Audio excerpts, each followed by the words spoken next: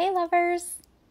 So I got a lot of comments when I was going through Selena's video that this note here, "I'm sorry, I can't, don't hate me," was from a Sex and the City episode.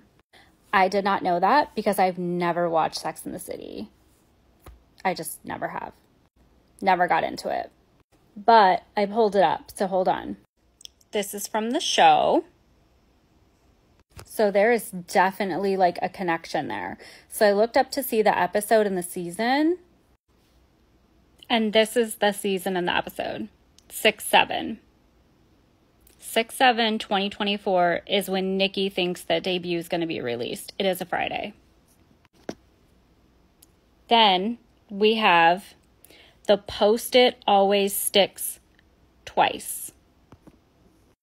I also find like the previous week's name interesting. Hop, skip, and a week.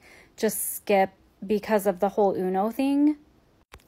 But then immediately, what I thought of when I saw the Post-it note was related to Sex and the City was what other show had a huge episode about a Post-it note that Taylor Swift loves?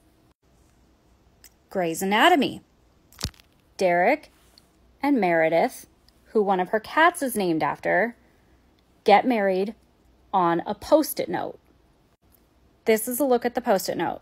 Love each other even when we hate each other. No running. Take care when old, senile, and smelly, and it's forever. And then they both sign it. Now, I have no idea if this has anything to do with anything. It's just when the whole Post-it note thing came to my mind, I just remembered this episode from Grey's Anatomy. I mean, how can you forget it? This was like a big deal. That one was season 5, episode 24, Now or Never.